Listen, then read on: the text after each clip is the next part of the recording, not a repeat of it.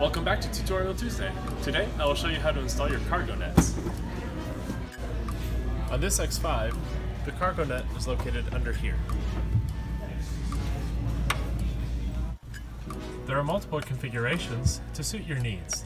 You can put it horizontal or vertical. For horizontal, simply place the hooks in like so.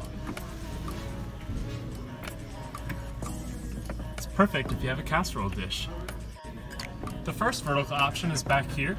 Simply find the holes and use the hooks just like you did with the horizontal.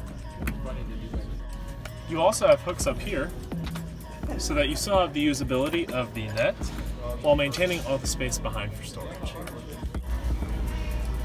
So today I showed you how to find your cargo net on an X5. If you have any questions on where yours is located, please reach out to the GS team here at Hendrick BMW. That's all I got for this week.